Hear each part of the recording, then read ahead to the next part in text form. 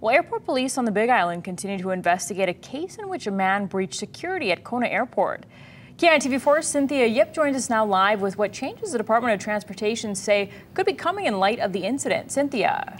That's right, Mika. A DOT spokesman told me that the man scaled a high wall at the airport last night and made it past the TSA checkpoint.